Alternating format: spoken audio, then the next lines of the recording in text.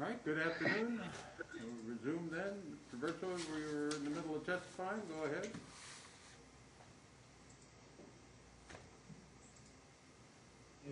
She's muted. Can't hear you. My apologies. Your Honor, I would like to request permission at this point to pause my testimony in order to call my therapist since he has another appointment at 2 p.m. All right, sounds reasonable. What's the therapist's name? His name is Joe Clems. I will tell him to log in now.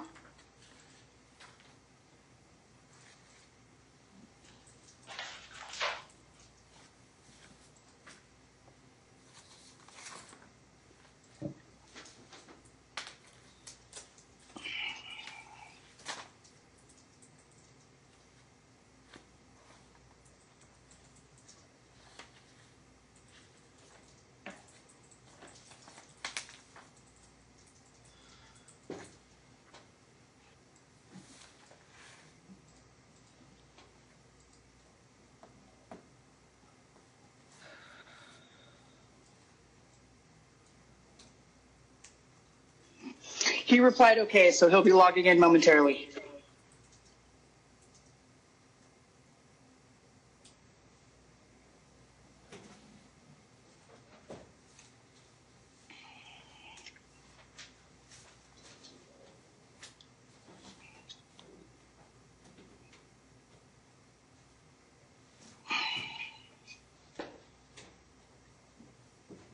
Are you Joe Clems?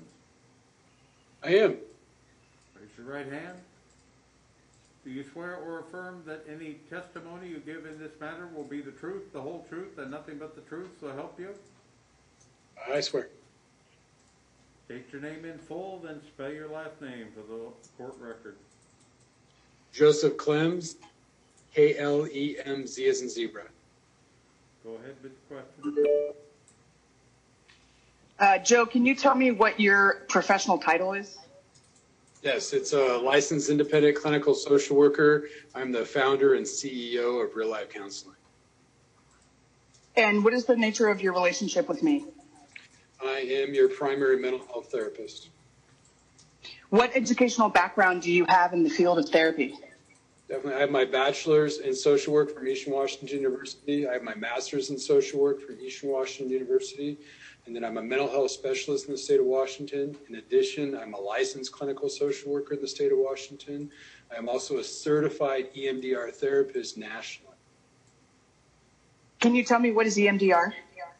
EMDR is eye movement and desensitization and response. It's the full title, but it is a it's a specialty intervention for trauma.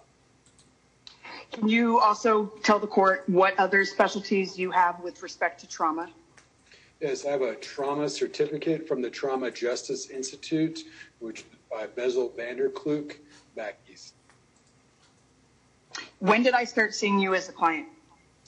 I am looking at my notes for the exact date. It is August 2nd, 2019. As a mandatory reporter, have you ever had to report anything I have said during our sessions? No. What diagnosis have you been able to provide with me? The technical listing would be F43.12. What that means is it's post-traumatic stress disorder. It is chronic. So in addition to that, it's a clinical diagnosis that I've also given as complex PTSD. And in your experience as a trauma specialist, do you find that a patient can have PTSD and trauma issues with adults but not with children? Can you clarify that one? If I have trauma issues and have been diagnosed as such, would you say that those issues are specific to adult relationships and relationships with other adults? Well, they can be. They can impact relationships with children, or they can impact relationships with adults. In your case, I see it as interacting with adults. Thank you. Who are some of the people that you've heard me discuss in therapy as contributors to my PTSD?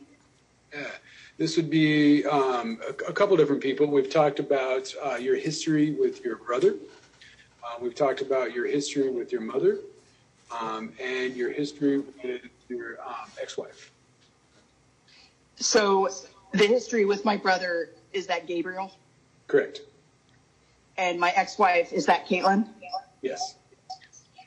Speaking of me as a client, how would you assess my willingness to make progress with you in working through my trauma issues? You've been very willing.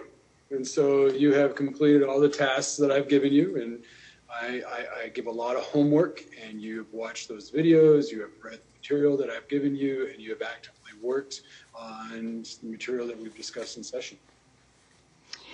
Have you seen progress with respect to my movement through trauma since working with me? I have. You've done, I think, an excellent job in being able to connect your current behavior to historical trauma wounds. That awareness is coming online. We still have some work to do in terms of being able to regulate present mood and behavior, but we've seen you do a really good job of making that connection, which is pivotal in trauma work. Based on what you said about my trauma being associated with adult relationships, do you think that without adult relationships present, i.e. if I'm just with my children, my trauma presentation is minimal, if at all?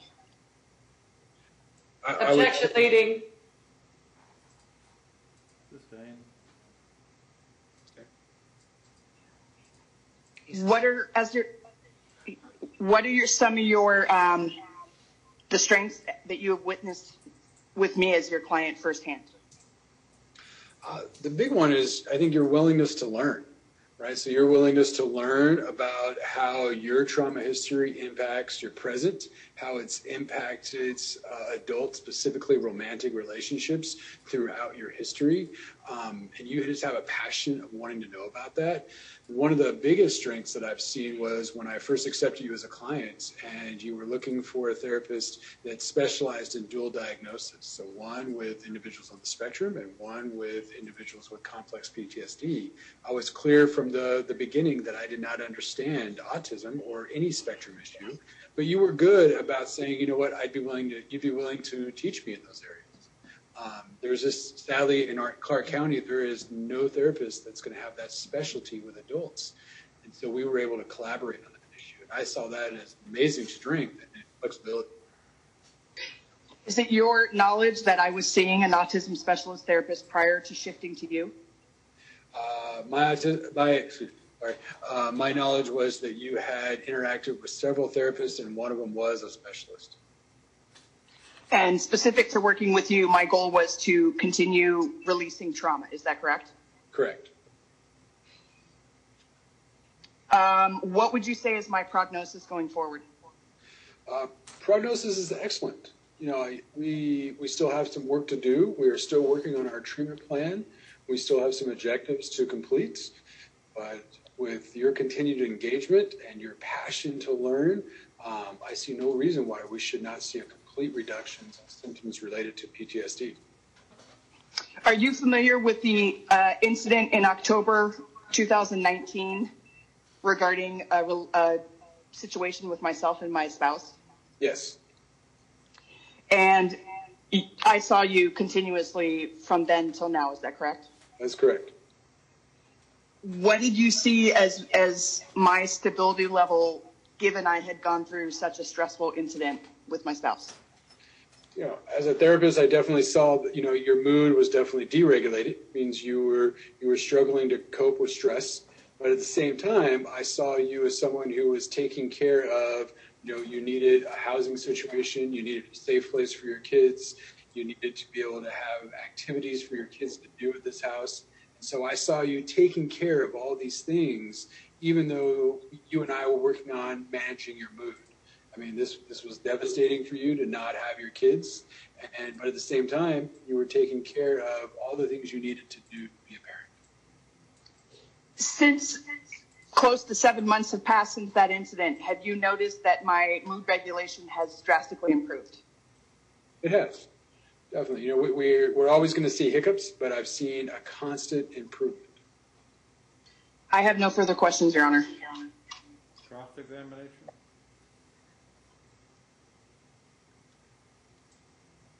Thank you.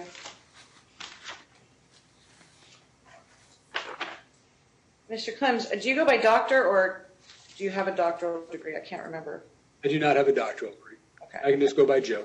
Okay, thank you. Were there any other diagnoses that you might have found with regard to the petitioner? No. Have you ever discussed with her anger issues? Yes. And what kind of work are you doing on managing those anger issues?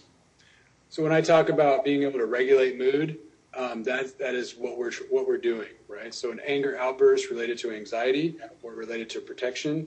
So we're constantly working on grounding and regulating mood. Has she expressed to you that she has had outbursts towards the children?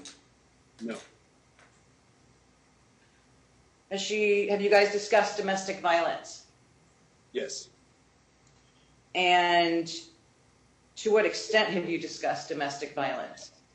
Around the recent matter with her current relationship. And did she discuss with you the violent actions that she took against her spouse? Objection. The objection. I object to this line of questioning specific to the fact that Sarah isn't even allowed to testify on this matter.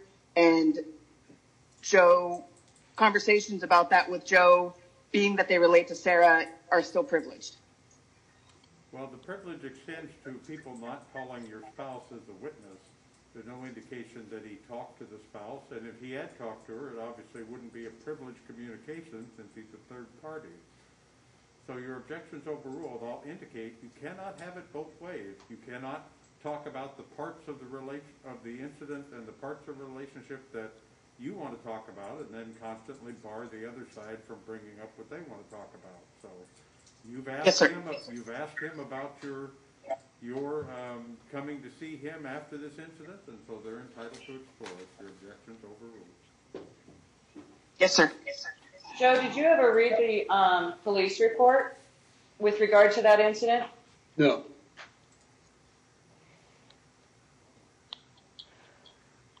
Are you familiar with the fact that it is alleged from that there was a physical assault by the petitioner against her wife, Sarah? My client and I have talked about the conflicts that there was an alleged assault, and my understanding that the charges are no more. Right, but when you talked about it around the time that it happened, did your client admit that she actually struck her wife? I'm trying to, it's not in my notes. I'm sorry, now all of a sudden I'm getting a lot of feedback. Somebody must have something on that they didn't have before. So what was the answer to the question? Oh, can you repeat the question? Did she admit to you that she had assaulted her wife? Not to my knowledge. Have you discussed the fact that she believes that she's a wolf? That she identifies with characteristics of a wolf, but we have never talked about that she is a wolf. And what has she said about identifying with characteristics as a wolf? So we've talked a lot about how, in terms of characteristics of a pack, and so having a group of people that support her, so that is her support system and how she identifies with that support system. We've talked about the intricacies of relationships within a pack system. We've talked about the intricacies and the ability to be able to defend oneself and to be able to provide for oneself. And so that's and isn't it true that in a wolf pack situation, there's always an alpha? Yes. And does she consider herself the alpha of her pack? She certainly wants to be, right? But also, what do you think that means to her? I think that she wants to lead. Whether she wants to lead in the workplace, she wants to lead in relationships, right? She wants to be a leader. Do you see that as problematic when it comes to co-parenting? as long as one is willing to be flexible and collaborate. And do you see much flexibility on the part of your patient? Based on client reports, yes, I see someone willing to be flexible. So it's based solely on client reports. You haven't actually observed her and how she actually interacts with other people. That's correct. Yeah, I haven't been in the workplace with her or in her living room with her relationships, but in my office, I do see someone who's very much willing to collaborate and be flexible. And has she discussed her belief in past lives with you? We did briefly in the beginning of our sessions. It hasn't been a focus of our area, no. And who is it that she believes to have been in her past lives? We haven't discussed that. Would it concern you if she had beliefs that she was Jesus Christ and Buddha in her past lives? Would that be something that would cause you some concern? I think if someone believed that they were Jesus Christ in the present, I would consider that delusional. If somebody thought that they might have been Jesus in a past life, as long as there wasn't delusional behavior, I'm not going to counter someone's spiritual beliefs. Well, what if this individual believes that now her son is Jesus reincarnated? Again, I'd be very hard-pressed to counter someone's spiritual beliefs. It really comes down to, is it spiritual or is it delusional? And I have not detected delusional behavior in my sessions, nor my assessments. 1 second, Your Honor.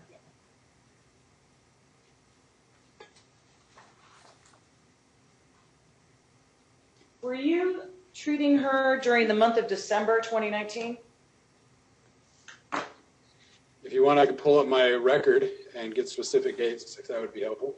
I don't need specifics, just were you treating her during the month of December of 2019? Yes. Okay. Are you familiar with some ritual that she participated in on Christmas Eve? We had talked about it, yes. Can you please describe for the court what that ritual was?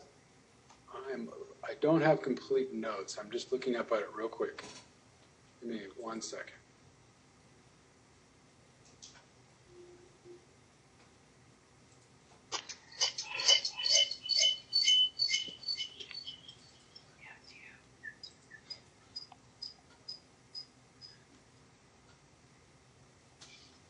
I do not have notes on the ritual, no. Do you have any recollection whatsoever about it? We had talked about it briefly. My recollection is that it was like she was doing some kind of cleanse. So are you familiar with the fact that she wrote an email to quite a few people about this ritual and that she could potentially die? She told me that, definitely. I believe it was right around the time of her birthday. Is this correct? Yes. Yep. And so you have no idea how she could have died in this ritual? When we talked about it, she had told me very specifically that she had drank a little too much around her birthday and she was being a little bit over the top in those emails. When she talked about the ritual, it was very briefly with me and it was nothing life-threatening that it didn't even make my notes in terms of danger of self because I didn't assess it that way. So then it's your understanding that, this whole thing became about because she was intoxicated? Correct. Okay.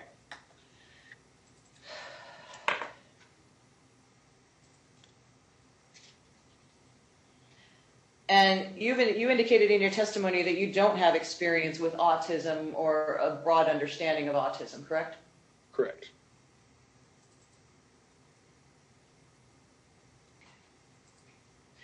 When she discusses trauma with regard to Kate, what is the trauma that was caused to her from Kate? Bear with me on this one. And so this would actually, the original trauma wounds would be around neglect and abandonment and emotional manipulation when she was a child, right?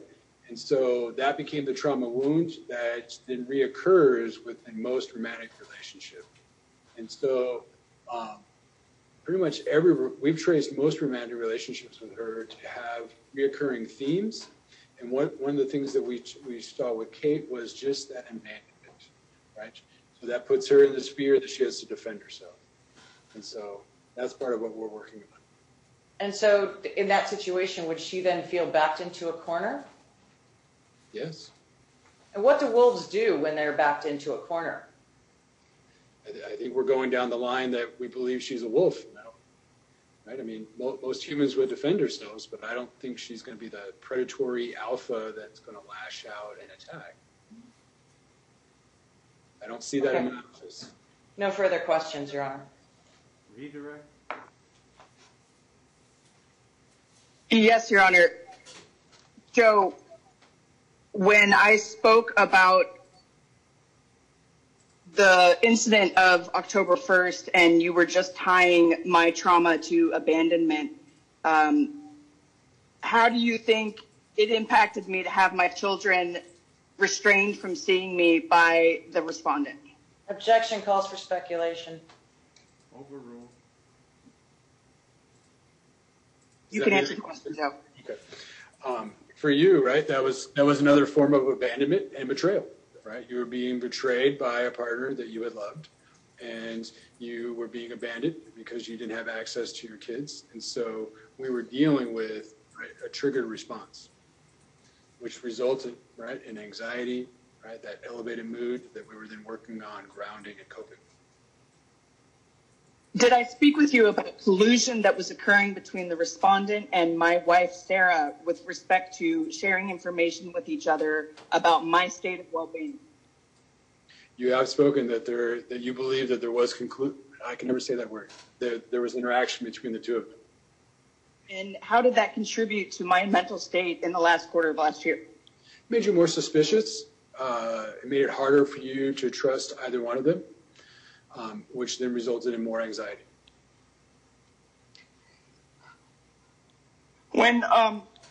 Sorry, Your Honor. When I spoke with you about the incident with Sarah, who did I say started the physical portion of that disagreement? When we spoke about that disagreement, it was her. Do you remember what I said you did? That she came after you, and that's when you guys fell to the ground. Have I described Sarah as being larger than me? She is. Have I described that Sarah was intoxicated that night? You have. Okay, Have we discussed- I'm sorry, again, Mr. Traverso, I'm not telling you not to go down this way. I'm just telling you I excluded certain evidence about this incident because you indicated that that's what you wanted.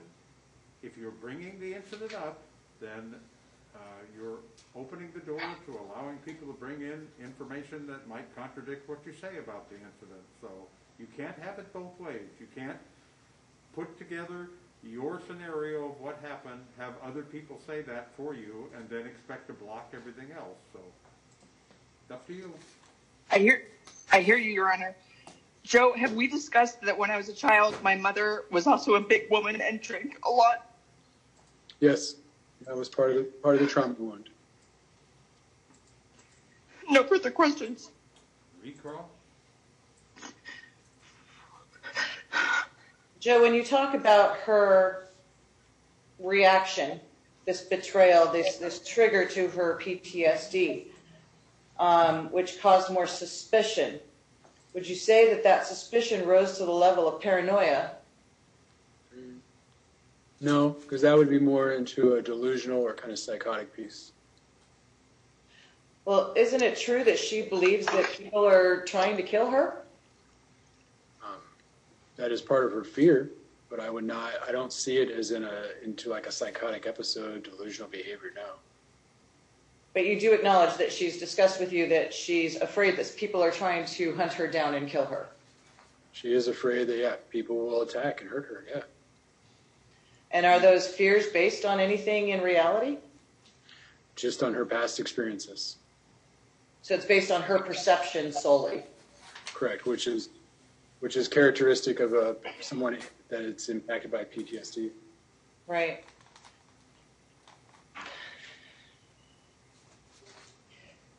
So it was her self-reporting to you about the incident that Sarah was the aggressor. Correct. And you have no other independent knowledge that would contradict that story. Correct. And in fact, pretty much everything that you have testified to today is based on her self-reporting to you. Have you done any, let me scratch that. Have you done any independent investigative work to verify any of the information she's provided to you during the sessions? That would not be part of my scope of work. Okay. Would not be part of standard practice for a therapist. Okay, so everything that you've reported and discussed here today is based on her self-reporting to you? Correct. And no independent input? Have you conducted any tests with her?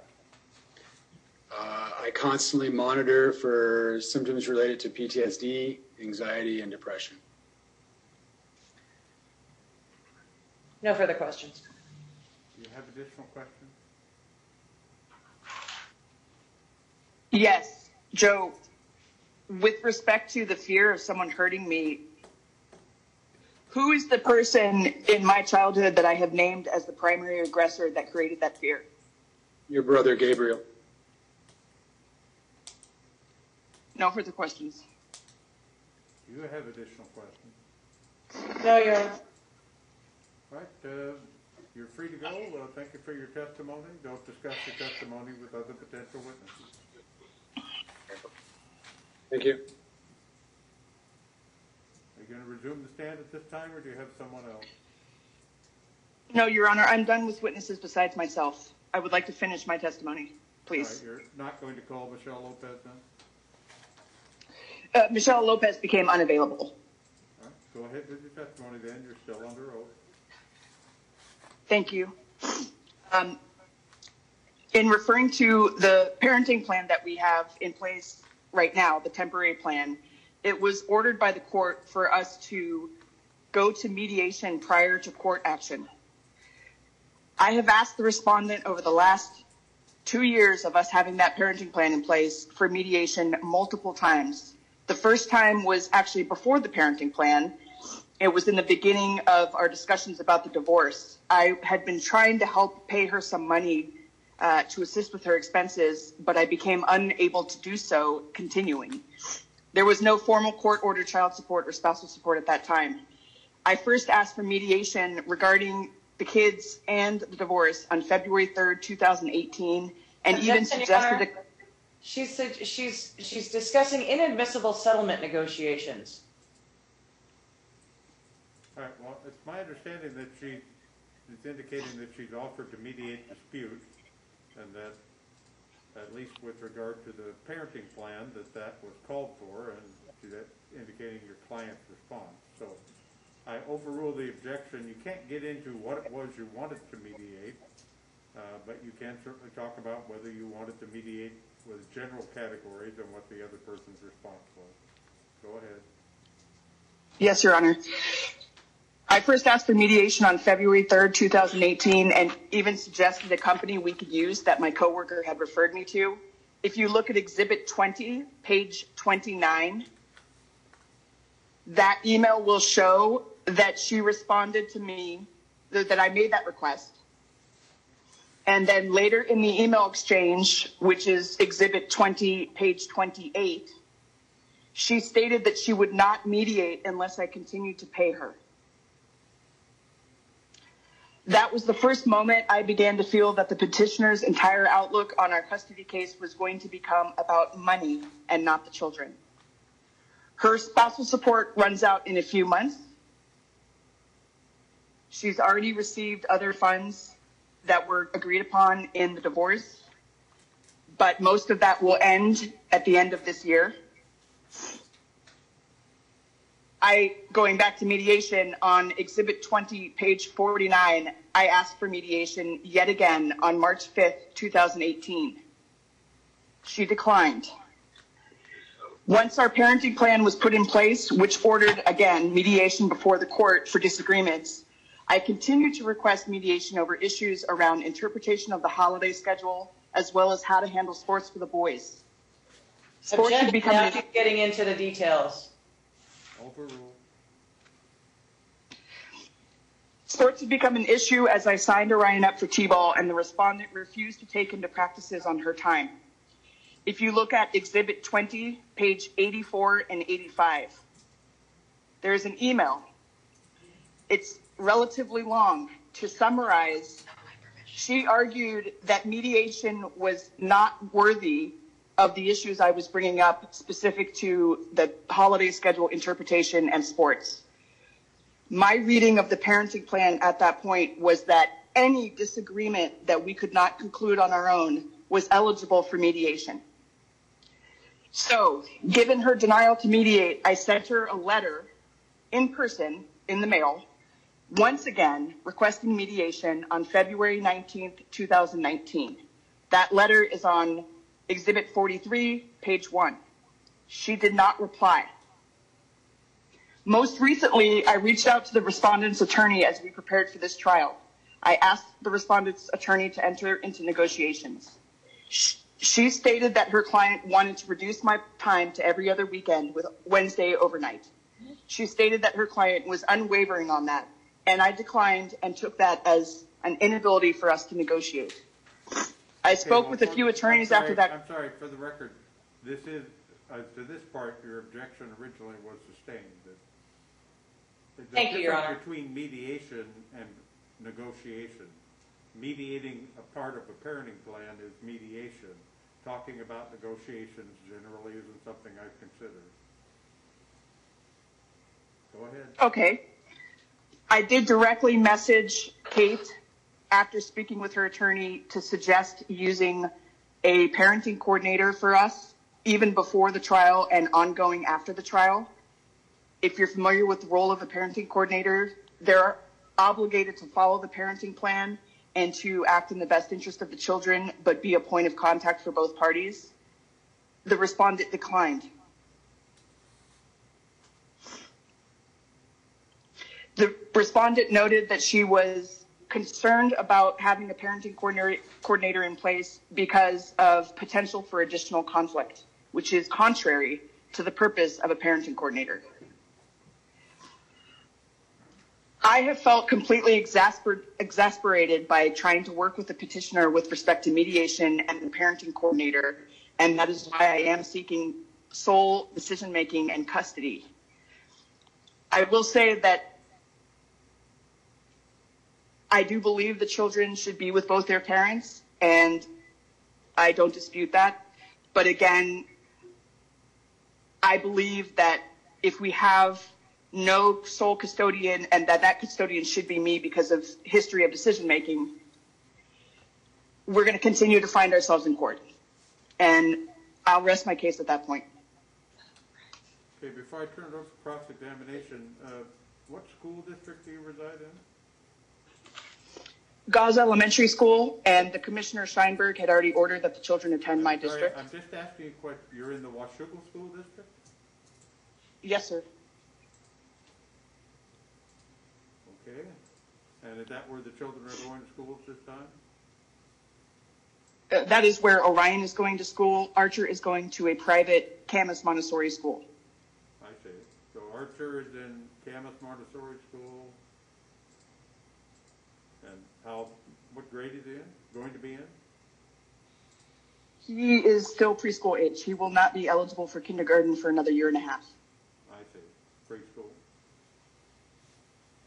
And what grade is Orion in? Orion will be going into second grade.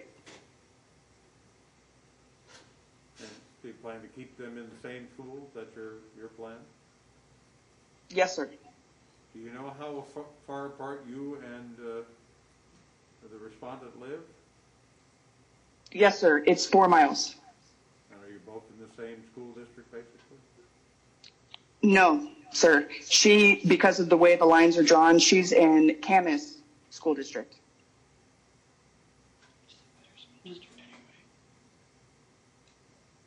Okay, thank you very much. Cross-examination? Thank you, Your Honor. Mr. Russo, when you talk about trying to mediate and getting into mediators and parenting coordinators, exactly how did you word those requests to Kate? Well, I don't remember every single request, but I know that I said things like, mediation, please. So you said things like mediation, please, and expect a full response to that. That was one instance where I had repeated it after already asking, could we please have a mediator? Could we go to mediation? How can we discuss what mediator we can have? Once she kept refusing, why did you keep asking? Because it was my duty to follow the parenting plan and continue to do so. But there was nothing in the parenting plan about mediation or co-parenting or a parenting coordinator. So how is that following? I'm sorry, you have to wait till I finish. How is that following the parenting plan? That is not accurate. There is a notation in the temporary parenting plan saying that both parties will go to mediation before going to court. And have you ever been to mediation before? I'm unclear with whom you're asking. Have you been to mediation in a custody case before? No. So you have no idea whether or not it would be successful? No. And did you ever consider that maybe she just didn't want to waste her time? Because she felt it wouldn't be successful? No. So you never considered that? Nope. Okay. Talk to me about what it means to be a wolf. It's my spirit animal. And what does it mean? The wolf as a social creature, a mammal, is a guiding animal for me to remember what's important to me, which is family. Tigers, for example, lions are all solitary creatures. The wolf is a family unit that I believe very strongly is important. But you've actually stated online and in other things that you are a wolf. You actually believe yourself to be a wolf. Isn't that true? No, that would be insane. Okay. So you've never referred to yourself as a wolf? Not in the way that you're implying. Okay. What happens to a wolf when they get backed into a corner? Depends on whether their pack is with them or not. Okay. What happens if the pack is not with them? They might growl. What else? They might bristle their feathers, not their feathers, their fur, to show that they're feeling threatened. And then what would they do if they continued to feel threatened? They would have to make a choice based on their amygdala to fight, flight, or freeze. And when you're backed into a corner, what do you typically do? It depends on the situation. Is it fair to say that you come out swinging? Not physically. Absolutely no. So is it your testimony you've never struck another human being? Absolutely not. I didn't say that. Okay. So let's ask that question. Have you ever struck a human being? When I was a kid. So as an adult, have you ever struck a human being? There was an incident of me doing it in self-defense. 2 incidents of self-defense.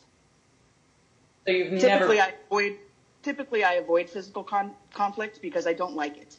In fact, I was a boxer at one point. I had one fight as a boxer, and I quit fighting because I don't like it.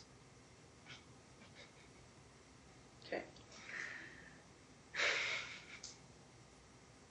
Your Honor, can you please ask counsel to be more professional and not laugh at my testimony? I'm sorry. I'm trying to compose myself. Yes, I think everybody should control themselves and also should try to focus on things that might actually help me decide what I'm going to do here today. Have you told the children that they're... As long as people are asking marginally relevant questions, even if they're asking it in a disrespectful manner and not helping themselves, they can go ahead and ask. Yes, Your Honor. Have you ever told the children that they are wolves? I have told the children that human beings often have spirit animals, and Orion has aligned himself with being a wolf. What does Orion align himself with? I just answered that question. Didn't you just say Archer? Oh, she said Orion. Sorry, I misheard you. And what has Archer identified as? He's too young to know.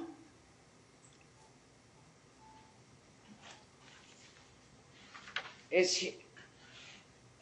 Okay. So we're going to get back to the domestic violence. So it's your testimony that you have never struck, as an adult, you have never struck another human being except in self-defense. Affirmative. So when Sarah reported to the police that she was slapped in the back of the head and face 3 times by you, was that a lie? Counsel, it's not. That was not a lie. Counsel, it's not appropriate under our state law to ask if a witness, one witness, if another witness is lying. It's also inappropriate to ask about whether people who aren't witnesses are lying. So either way, the question is improper. The court would have to decide the credibility of any witness that you chose to call or had the ability to call. Is it your allegation or your position that the police report is false? Yes. What part specifically of the police report is false? Are you submitting the police report as evidence? Yes, it is labeled as Exhibit 101, and I'm supposed Your to be Honor, here. I requested for that exhibit to be not admitted. Exhibit 100 hasn't been admitted. I haven't presented it for admission yet. So why are we speaking about an exhibit that's not admitted? I'm confused. That's a sincere question. You're now a witness, so I'm actually asking you the questions. You're under examination. Okay, now I've given the two of you an opportunity to chit-chat with each other. Now we'll get back to the normal procedure, which is I haven't seen a foundation for Exhibit 100, and so I deny its admission if you're offering it. And it's improper to ask the witness whether they believe a document that's not before me is false or true. Okay, Your Honor, to clear this up, though, Your Honor, we do need to address this. This was submitted under ER 904 in advance of the trial, and it was timely submitted. Her objection to the ER... When was it submitted? My ER 904 was submitted to the court.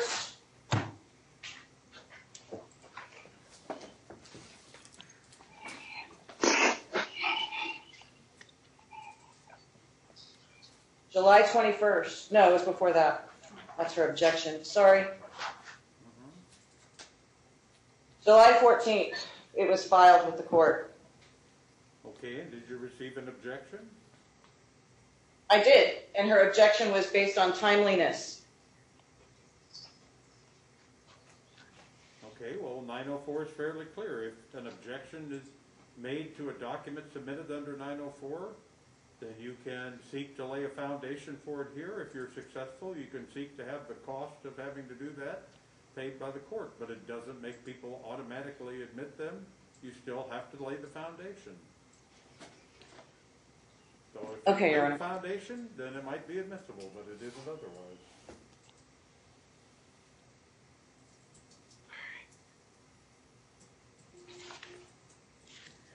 Did you ever strike Sarah physically? Yes. How many times have you struck Sarah physically? Twice.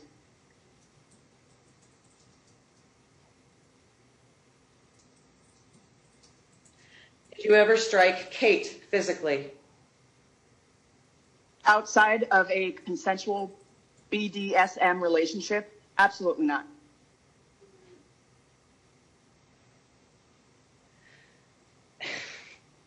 So what is it?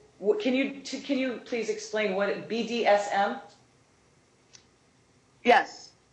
Kate, I entered into a BDSM relationship with another individual, and Kate wanted the same. She asked me to hit her. Define BDSM, please. I don't remember what the abbreviation stands for, but it's about people who are interested in experiencing pain, which is what Kate asked for. So it's your testimony that Kate asked you to hit her. That is correct.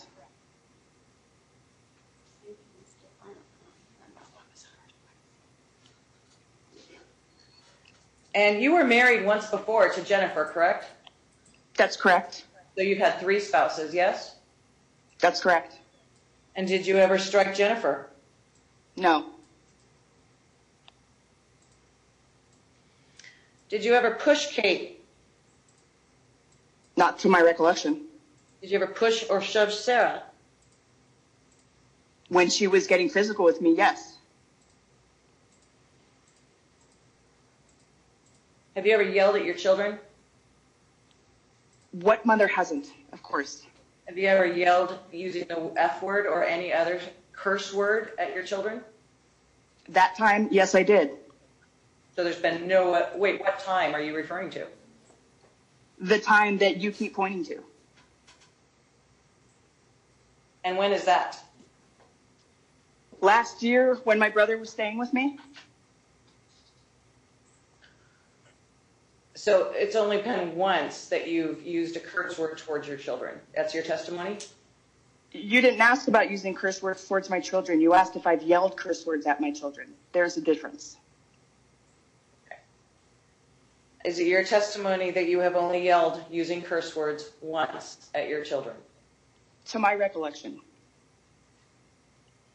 But you've done other things using curse words around your children, yes? My children know, yes, and my children know what the deal is with respect to when they're allowed to swear.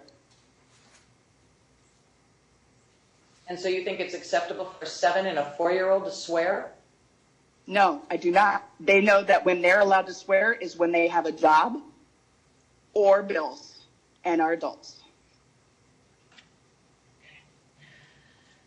What kind of books do you read to the kids at night? Books about tractors, dump trucks. Orion wants to start working through, a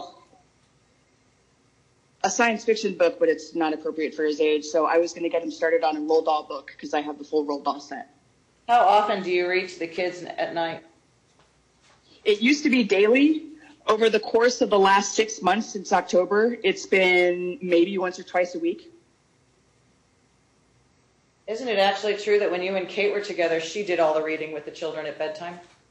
That's not true because I know Orion's favorite book by heart since I read it to him so many times.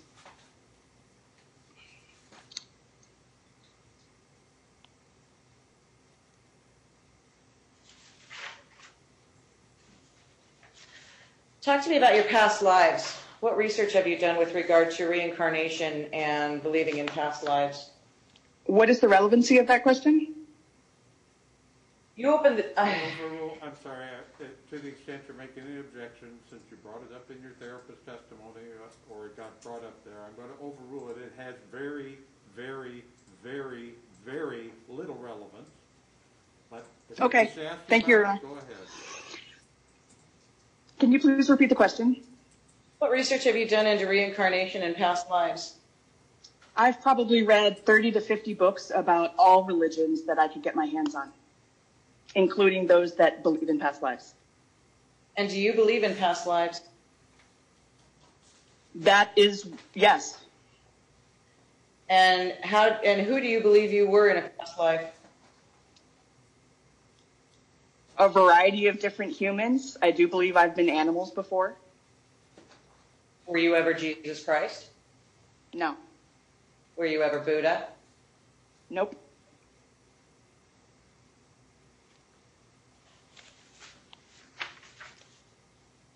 Is one of your children now Jesus Christ? Nope. Were you officially diagnosed as autistic? Yes. When was that diagnosis? Around May 2017. And May or June. who made that diagnosis? A psychologist who specializes in autism by the name of Michael Brook. And how did he come to that diagnosis? Through discussions with me as I was trying to get help to support Kate's diagnosis. Isn't it true that this psychologist, Michael Brook, is unlicensed? That he's a psychologist. I don't know what you mean by unlicensed. I'm not an expert in people's titles. Isn't it true that he is not licensed to treat or diagnose autism? I don't know the answer to that question.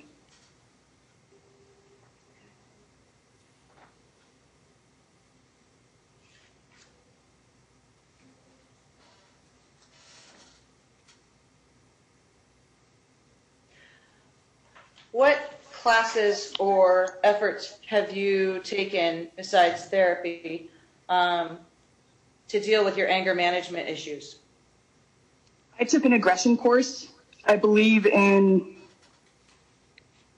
don't remember when it was, but it was cold, so it must have been this past winter. Winter 2020 or 2019? They overlap, so I'm not sure, but it was between late 2019 and early 2020. So it's within the last 7 months that you took an anger management course. Is that your testimony? It was not called an anger management course, but it was an aggression control workshop. And do you have a certificate from that? I do. Is that in your exhibits? It is not. I can produce it for you if you gave me some time. It's in the kitchen. No further questions, Your Honor. I'm sorry, did you say no further questions? Yes, I did. Okay, Mr. Traverso, is there something else you wanted to say by way of testimony before you close your case?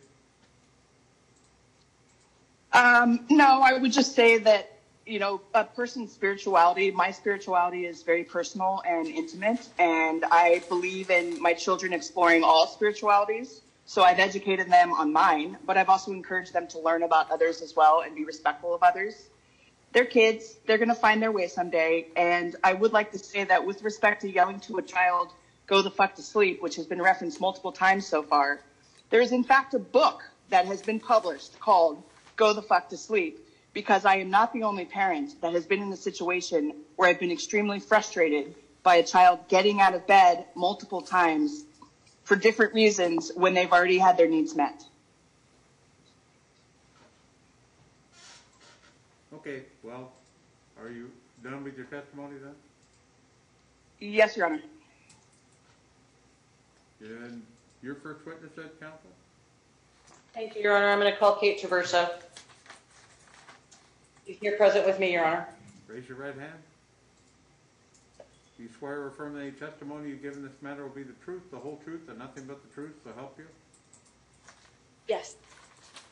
State your name, please, and spell your last name for the court's record. Caitlin Elizabeth Traverso, Traverso. Okay, go ahead. Kate, I'm going to ask you a few questions first, just very cursorily. Do you deny that your son is autistic? No. Are you in contact with his doctors and working with his doctors and therapists with regard to his autism? Absolutely.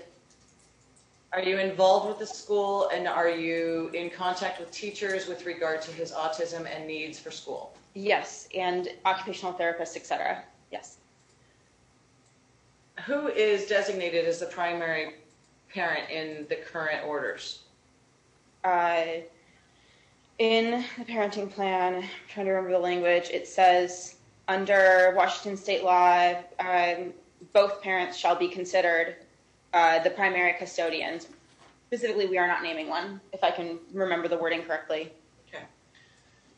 And was that intentional? By the judge. Oh, sorry, was it whose intention? Was that by agreement, or was that an order of the court? It was an order of the court. The agreement, I think that was our official agreement. Honestly, I ran out of money. So, okay. I could go any further. Okay. What time does Orion start school in the morning? 8:55. And when you have the boys in your custody, who takes them to school? I take them to school. And who picks them up? I do. When the children are in petitioner's custody, who takes them to school? I'm not really sure. I think it changes. A lot of times it's Sarah. It's been Connie Bible. Yeah, Connie Bible. Their former nanny. And then Tacey must do it sometimes. Objection, Your Honor. How would she know? Okay, well, lay your foundation for how she knows then. I'll rule on the objection once I hear it. How do you know who takes the kids to school when they're in Tacey's care? A lot of it just comes from the teachers, just offhanded. You know, Miss Tammy, the yard duty, we talk every morning. Sometimes it's like, oh, when Orion was here. Your Honor, objection, hearsay. But Hey, I'm trying to find out whether it's hearsay or not. That's why I'm trying to take the answer. So I got you're objecting. I'm trying to let her finish the answer, and then I'll rule on the objection. Thank you. Finish the so answer. Go ahead. Through just having my normal conversations with the teachers, the faculty, the yard duties in the morning, it just, comes up, oh, you're here today. Yesterday it was so-and-so. I sustain the objection.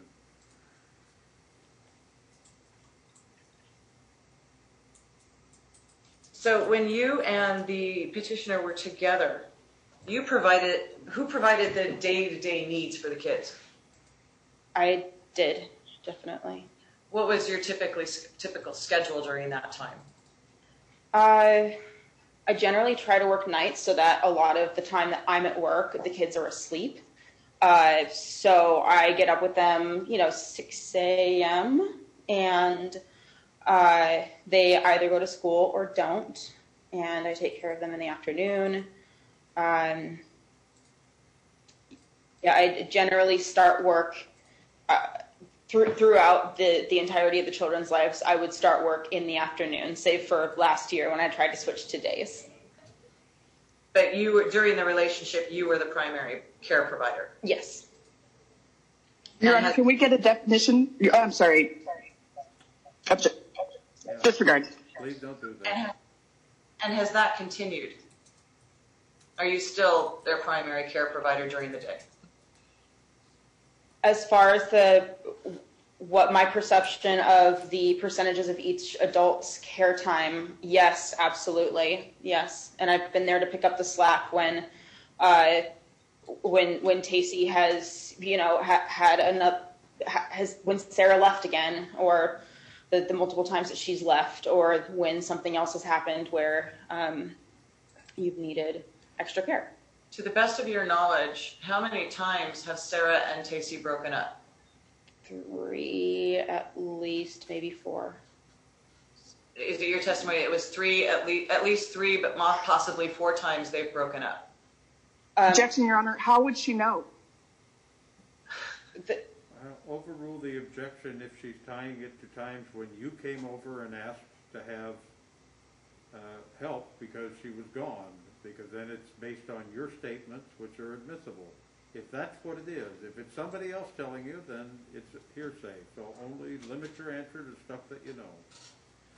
Go ahead. So there were a few weeks in last July, and then there were a few weeks between October and some in early 2020 before Sarah came back, and those would be the times that I've picked up. And to your knowledge, are they currently broken up? To my knowledge, yes.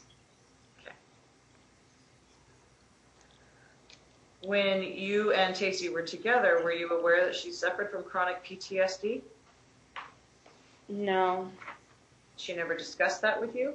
I knew that she had PTSD. I didn't take it very seriously, though. And why was that? I saw her actions as largely controllable. Okay.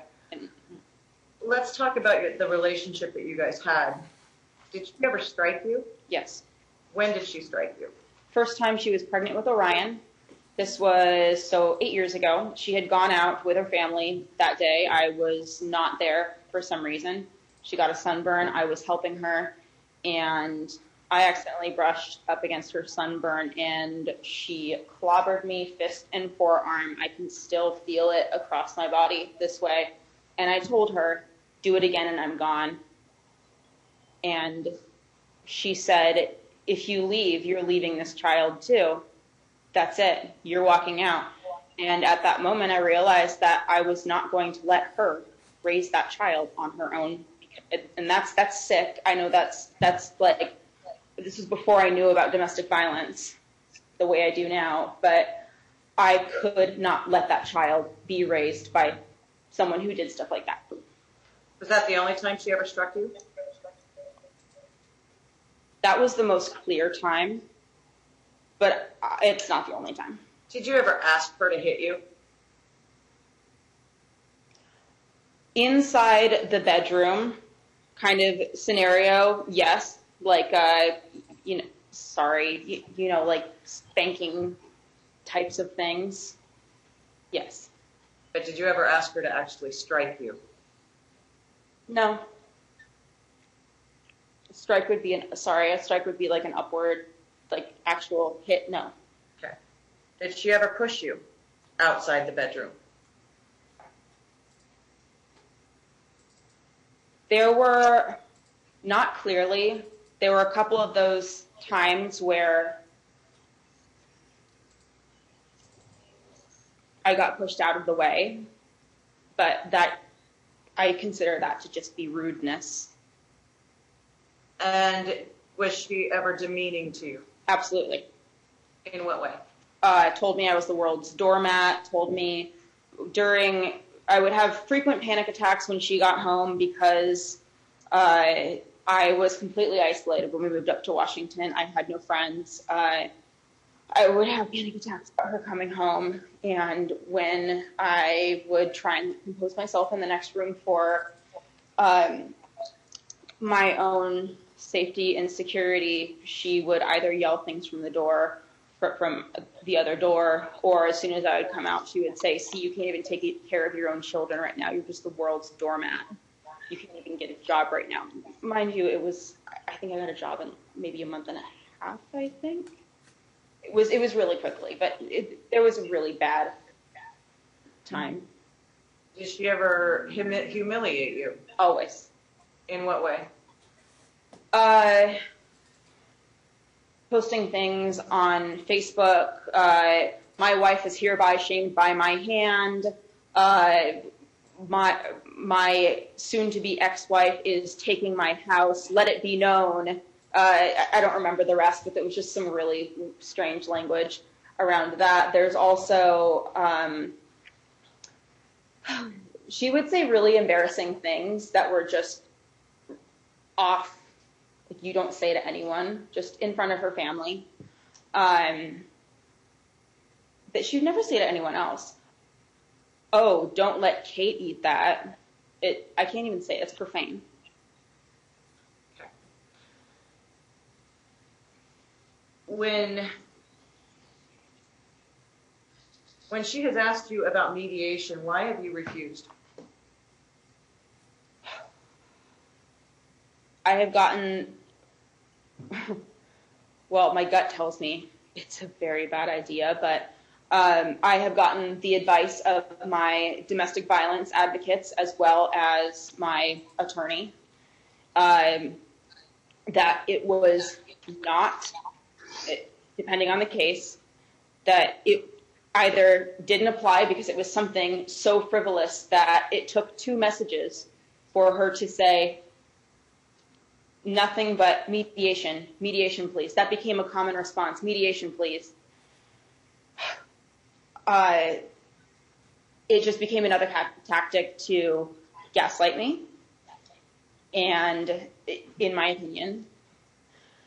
And I know from experience now going to these DV classes, domestic violence classes, that is one of the worst things you can do is get into a room with your abuser and have them gaslight and manipulate an entire room full of people, including you, because it was going, I knew it was going to wear me out, that I would just say, okay, because that's how this always goes. This is how it's always gone. I'm sorry, I just took a long time to answer that. Can you define for the court what is gaslighting in your mind? To me, gaslighting is when something is very clearly provoked in someone and the other person, where a victim is clearly provoked and the oppressor or the abuser says, oh no, that didn't happen, or oh, you're misremembering. It never happened like that. Even when the documents state otherwise. Is that something that was common in your relationship? Always. Yes. Have you seen her conduct herself like that with the children? No. Have you seen her conduct herself like that with Sarah? From some of the things I have seen, yes. This is when Sarah and I were going through a period of supporting each other. And how long have you been going to this DV group? Since March of last year. And who else goes to this DV group? I've seen Sarah there a few times. And this is a support group? Yes, it is the YWCA's Safe Choice Domestic Violence Program. I have over 80 hours in it right now. And do you feel that it's helped you? Tremendously.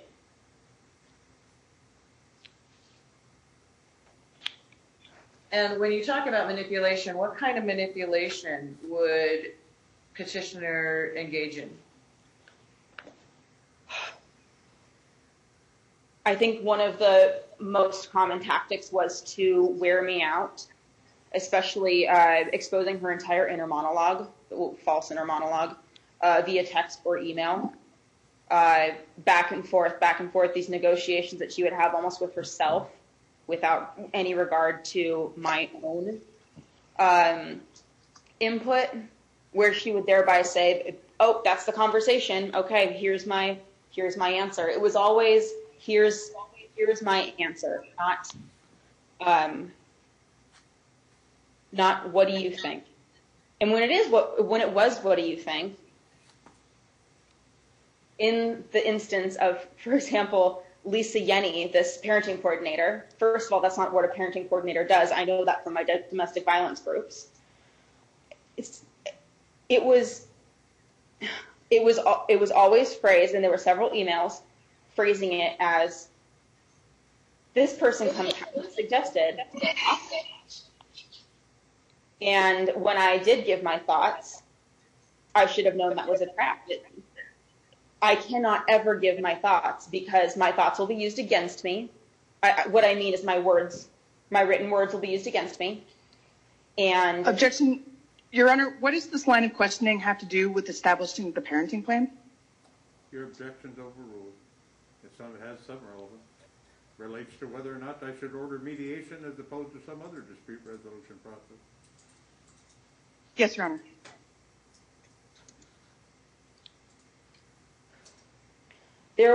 My point is that there was never, these things were never resolved. And in the case, just to give you an example that's in the exhibits already, the emails about Lisa Yenny, that was never going to get solved because she doesn't do that. She doesn't take the place of a lawyer. That is my example of gaslighting and manipulation. Okay. And is it your position that petitioner is a controlling person? Absolutely. And what do you base that on? There is no choice. I can go down a list of so many of these documents that we have submitted, and one common theme, especially in the text messages and the emails, is that there never is actually a choice. I get badgered and worn down until I either say, oh, okay, or until she finds a way to make it so that I'm being combative. Is it fair to say that it's her way or the highway? Yes. You actually live in the Camas School District, right? Yes. And how does the Camas School District compare to the Washougal School District? I think there's maybe a 20% difference in school scores, something like that. I And know. which district has the higher scores? Oh, Camas. Okay.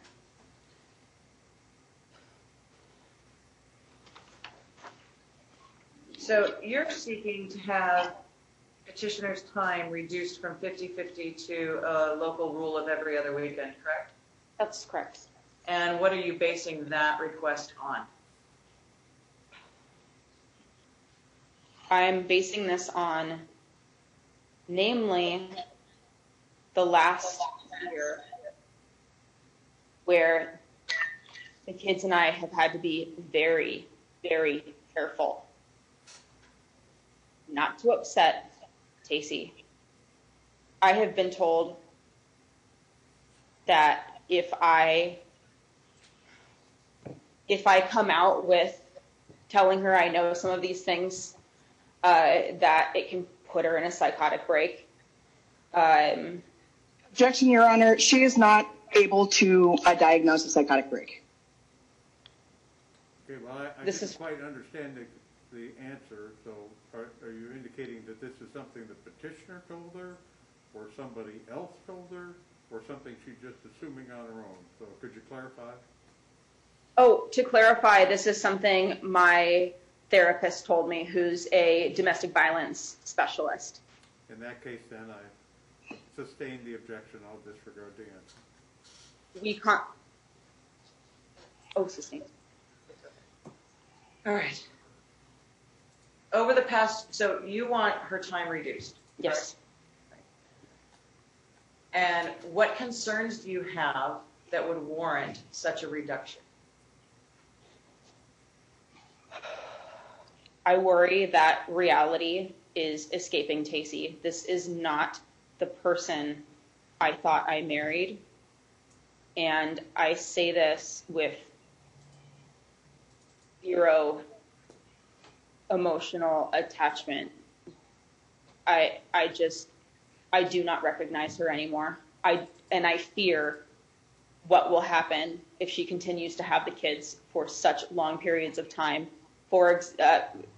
Like what happened on Christmas Eve.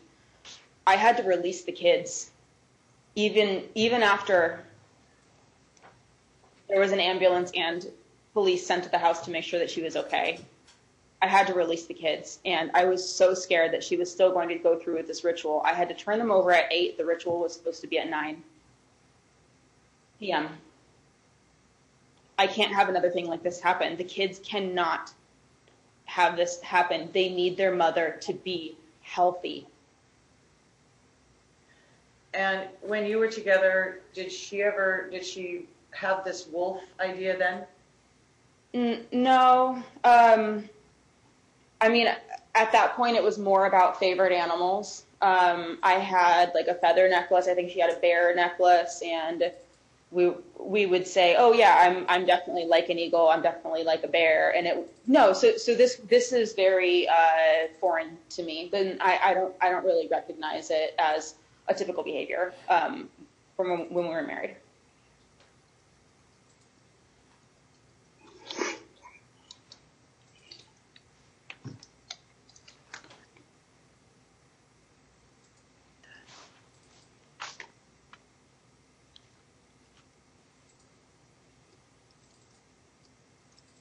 So you heard Tacey's testimony about all the paperwork she filled out and all the research she did and the doctors and the schools and all that, right? Yes. Was her testimony accurate?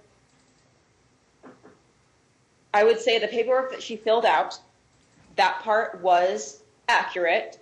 Oftentimes it was because the papers were already filled out and I would get notified after the fact. This often happened with school papers. With the medical records, Kaiser puts us both at as mom oftentimes. And for instance, that day after Christmas, Orion thought that he just stopped walking. He had to have a nurse at Kaiser trick him into walking again because he was just he couldn't. He faked not being able to walk, and I'm listed as mom. even though I was the one who took him in, and then told Tacey the story later. So that part I cannot attest to being accurate.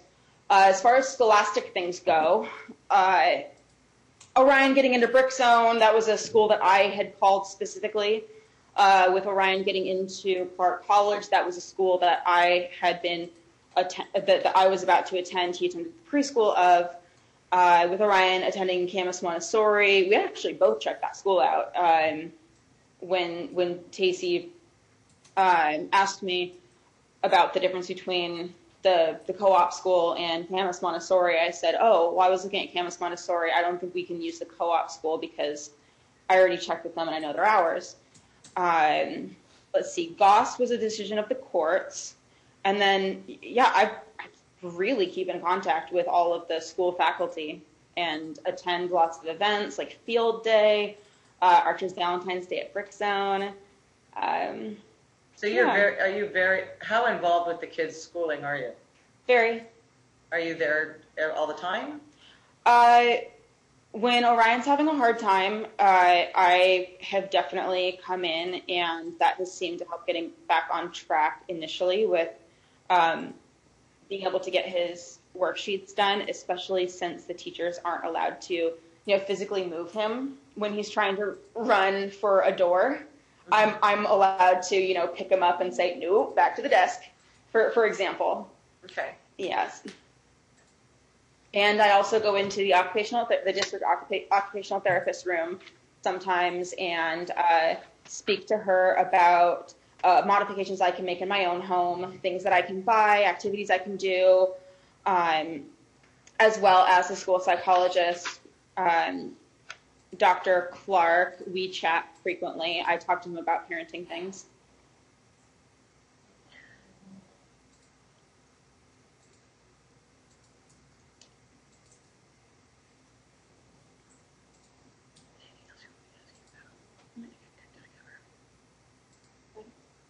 Good. I have no further questions at this time, Your Honor. All right, Traverso, I'm about to ask you whether you have any questions. However, I want both of you to listen carefully, and I'm giving you this little talk because I have enough experience with people representing themselves and doing examination of witnesses, especially witnesses that are on the other side from them, and especially the parties. In this court, as in the real world, questions and answers mean you are asking a question that you want the witness to answer. You're asking them something that they will provide the information. It is not an opportunity for you to testify. It is not an opportunity for you to argue with the witness. And if you don't get the answer you want, it's not an opportunity for you to say, that person's lying, here's what really happened. It is an opportunity for you to ask questions and get information. And for the witness, it's an opportunity for you to listen to the question, answer the question, not what you think they're getting at or what you think ought to be said, but listen to the question and answer it, and then wait for the next question. It's obvious that you two have some strong feelings about these proceedings and each other, and may have had rather spirited discussions about that in the past. You are not here to have that today. You are here to ask questions if you have any and get answers if you know an answer. I hope I made that clear. Do you have any questions of the witness? Yes, Your Honor.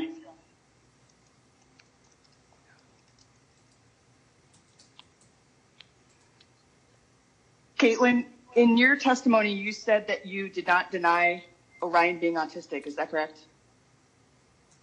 I said that I did not, yes, that is correct. I did not deny. Okay. I'd like to clarify, too, if you could please limit your answers to yes or no answers in the spirit of time, that'd be great. Didn't you delay an appointment regarding Orion getting diagnosed on October 14th and pushed it to December 20th in 2019? Yes. Did you ask my consent for that or just inform me after the fact? You can answer that without a yes or no. Objection, Your Honor. She's trying to instruct the witness how to answer questions? Well, she can say it, whether or not I would stop her from answering in a different way. She's apparently trying to lead the witness, and in this case, she didn't ask a leading question, so she's saying you don't have to give a yes or no answer. And I've already spent more time on explaining it to you than it would be just to go ahead and answer it. So I'm overruling the objection. Answer the question if you can. Yes, I did seek your permission and consent. Did you send an email to Sarah in October stating there were no red flags that Orion is autistic? To me? I'm sorry. There no red flags to whom? No red flags to you that Orion was autistic when you emailed Sarah in October? No. I have that in evidence, Your Honor. Is it acceptable to bring it up? If you want to show it to the witness, you can, yes. I know the email you're referring to. I just want to clarify that what I was referring to with red flags was there have been no red flags on any of the documented assessments. And I believe that's what I put in the email. I kept my personal opinion out of it. You've answered the question, although there wasn't a question there. So do you have a question you want to ask the witness? I've asked it. Let me continue, please. All right, I'm ready to continue.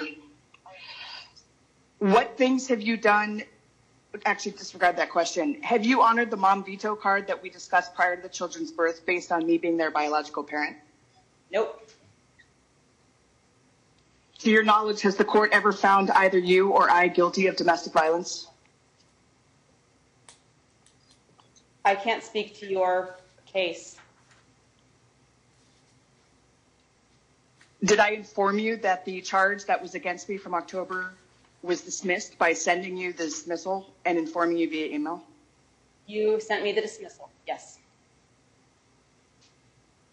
So doesn't that mean you were made aware that my charge was dismissed? Yes. To your knowledge, has the court ever, no, I'm sorry, disregard that question. With respect to the children, isn't it true that Archer's therapist and the two of us recently, within the last month, agree that he's doing well enough that he doesn't need to continue going to therapy? He's doing well enough that he does not need to do the video therapy, yes. Didn't you and I just have a call with Dr. Scott Brown, who diagnosed Orion as autistic, and we both told Scott on that call that he seems to be doing a lot better? Yes. Didn't you share an email with Orion's kindergarten teacher containing your allegations of violence against me? Yes.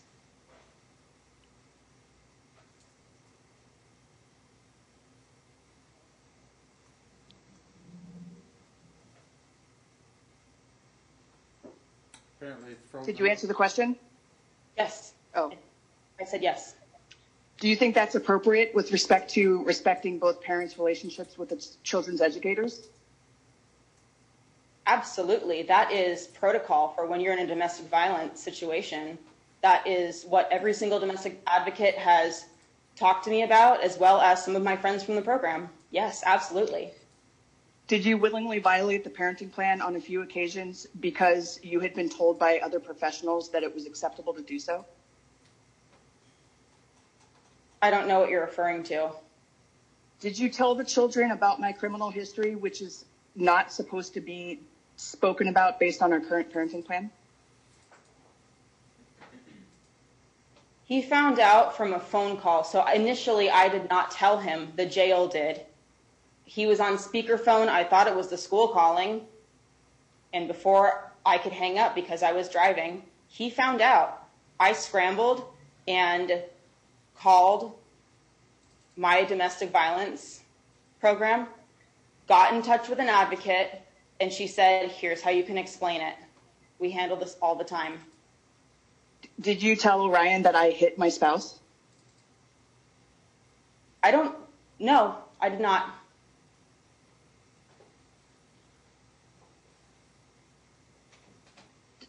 Okay. No further questions, Your Honor. Have redirect? No. I would like to call my next witness, Your Honor, which is Gabriel Well, we'll go ahead and Traverso. take our afternoon break. It'll be about 15 minutes. All right.